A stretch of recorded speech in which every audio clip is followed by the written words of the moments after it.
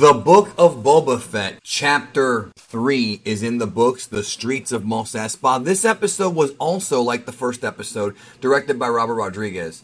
And I didn't even realize that Robert Rodriguez is also one of the executive producers of this show. And the episode definitely had a much faster pace than episode 1. I didn't get to see what other people thought about this episode, but I did see some people that were not really digging it.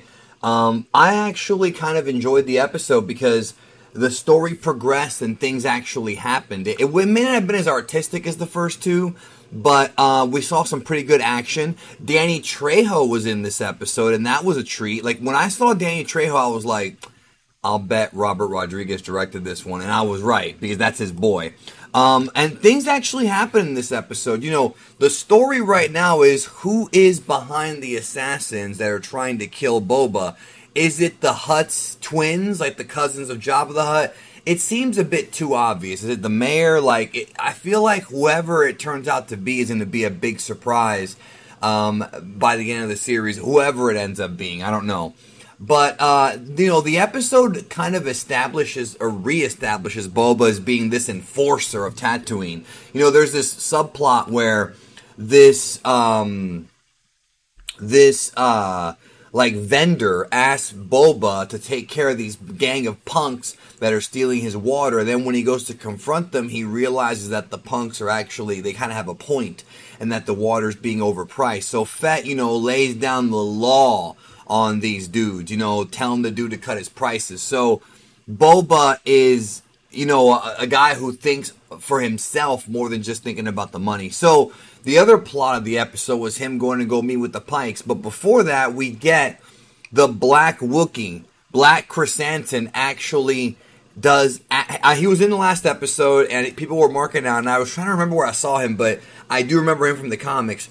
So he pretty much came in, and they had a fight in the middle of the episode. And man, this is one of the toughest dudes out there. Like, seeing him just thrashing everybody by himself was awesome. Just a pure brawler. Boba himself gets thrashed throughout a lot of this.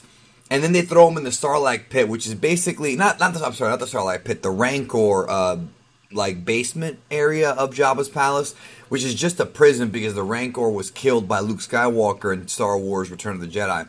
So the twins end up arriving and surprisingly give Boba as a gift a Rancor, a new Rancor. And they promise to leave Tatooine because they were misled by the mayor. So this whole story is, like, there's no good guys here. Everyone's kind of a villain. It's got that kind of Quentin Tarantino, like, there's no real good guys here, even though we have a protagonist, which is Boba Fett. But he has a very checkered past, even though we like him. That's the way it is. So Fett tries to train the Rancor, and that's where they bring in Danny Trejo, which I thought was kind of a really pleasant surprise. And what ends up happening is they have this speeder chase at the end of the episode, which really felt like a video game. It reminded me of that level of Shadows of the Empire when you're in the speeder chase. I love that level, it's because it's so damn fast, especially for like Nintendo 64 era. Anybody remember that? I do. And so they're talking about how, like, they get to the mayor, and he's talking about how the Pikes are the ones that are really the problem. And the Pikes are coming to Mos Espa, and because of that, Boba Fett prepares for war. So they're building up this conflict between the Pikes and Boba Fett. But the question is, are the Pikes really the villains? And that's kind of the whole thing that's going on here. Are they really the antagonists of the series? It was an okay episode. I watched it late today. I watched it in the afternoon. I didn't get to see it in the morning. Because the show, if I'm being honest, is not really like The Mandalorian, where I thought it was must-see. I'm not saying it's a bad show. I'm just saying it's not as good.